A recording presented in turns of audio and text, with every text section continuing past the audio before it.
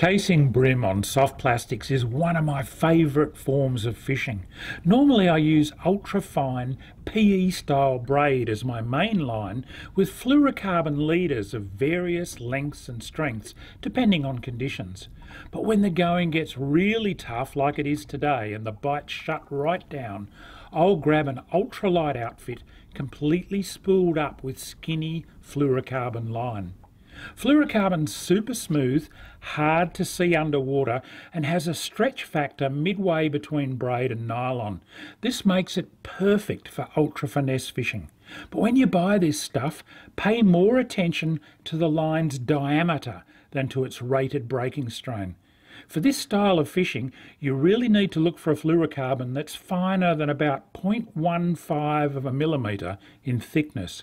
That could be rated anywhere from 2 to 4 pounds, depending on the brand. But it's the diameter that really counts. Once you get up over about 0.2 of a mil, the finesse advantages rapidly diminish, and I reckon you're better off going back to braid and a longish leader.